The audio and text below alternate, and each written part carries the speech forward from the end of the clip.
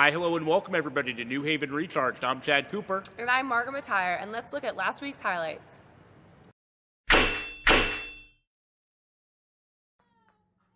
Softball taking on Southern Connecticut on Wednesday. Third inning of a scoreless game. 2 out, and Erica Williams jumps on the first pitch, lacing it into center field for a double. Next batter is Jen Palacey, and she slaps the ball into left for a single, bringing home Williams for the 1-0 New Haven lead. The rest of the game belonged to Nicole King, who was magnificent in the circle. The junior went the distance. Here, King fans the side in the 5th. Defense helping out in the 4th. Christy Vituli pops it up to Julie Devlin in shortstop. Devlin makes the catch in shallow left field before firing a bullet over to first base to double off the runner. Then in the 6th, runner on second with 1 out for the Owls, and Leanna Feerick singles to left. Williams comes up firing, and Courtney Reed makes a great defensive play, snagging the short hop and then tagging Nicole Bush on her way to the plate to preserve the 1-0 lead. And finally, it's King putting the finishing touches on her day, getting the final out of the game on a grounder. A season-high 11 strikeouts as New Haven claims the first game of the series.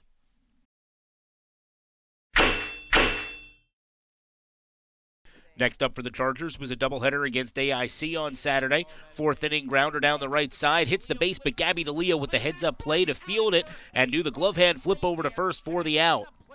4th inning, New Haven got all the offense it needed for the game. Tori Sheeby leads off the inning with a single to center.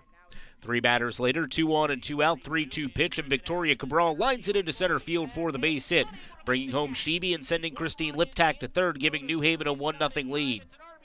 Next up is Gilly Childs, and she drives the ball off the wall in left. Liptak scores easily, and Cabral able to come all the way around from first base. Childs winds up at second with a double, advancing the lead to 3-0. Second straight game that Nicole King finds her form here, getting the pop out to end the 6th inning. King tosses her second straight shutout, striking out 7 along the way to Northeast 10 Pitcher of the Week honors. Second game of the doubleheader against the Yellow Jackets. New Haven gets the offense going early. Jen Palacey leads off the bottom of the 1st with a single. After Gabby DeLeo was hit by a pitch and Gilly Childs walked, Julie Devlin drives an 0-2 pitch into the left center field gap. Palacey scores easily. DeLeo follows close behind. Childs hustling around third. The relay throw is close, but Childs with a great slide around the catcher, getting her hand in and giving the Chargers a 3-0 lead. Nicole King wasn't the only New Haven pitcher who had a strong week. Victoria Cabral turned in a magnificent performance in Game 2. After allowing 2 hits in the second, Cabral retired the next 12 batters she faced and finished the game setting down 16 of the final 17 Yellow Jacket hitters. She recorded the final 4 outs of the game on strikes as New Haven sweeps the doubleheader to go to 4-1 in the Northeast 10 Conference Southwest Division. Baseball finally got a game at home this week, taking on Concordia. Baseball hosting Concordia on Thursday afternoon. Second inning, Brendan O'Reilly on second and takes third on the stolen base. 2 pitches later, Eddie Tamaro breaks from first. The throw goes through to second, allowing O'Reilly to come in and score and make it 1-0 New Haven. Third inning, Chargers up 2-0 with the bases loaded. Eddie Tamaro walks to force in a run as TJ Riccio comes across the plate to make it 3-0. Nick Russo comes up next and smacks a ball down the left field line. Kyle Cullen comes in to score. Jack Zagaja rounds third and scores. Tamaro to third and Russo into second with a double. One of 3 hits on the day for Russo, making it 5-0.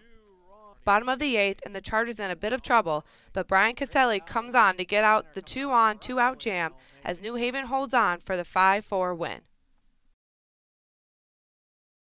The men's and women's track and field team made the short trip up I-91 to compete in the Yellow Jacket Invitational in Springfield.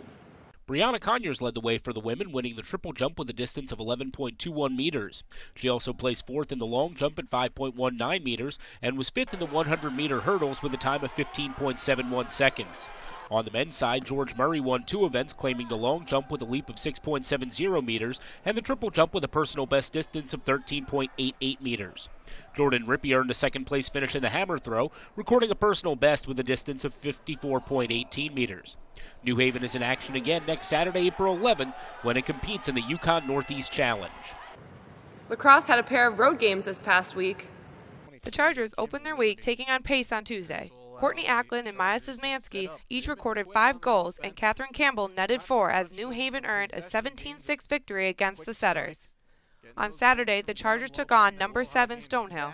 After keeping it close early, the Skyhawks went on a burst before halftime and were able to hold on for a 12-8 win. Campbell delivered 2 goals for New Haven in the contest. The Chargers will play twice this week, hosting Southern Connecticut State on Tuesday before traveling to Assumption on Saturday. Women's tennis got its spring season underway, traveling to Queens on Saturday. Lindsey Conley led New Haven, winning 3 games at first doubles before claiming a pair of victories in second singles. At number 3 single, Samantha Negri won a trio of games. The Chargers return to action on April 11th against NYIT. That's going to do it for us this week. We'd like to thank everybody for watching. For everybody involved in ReCharg'd, I'm Chad Cooper. And I'm Margaret Matire, and check us out at NewHavenChargers.com.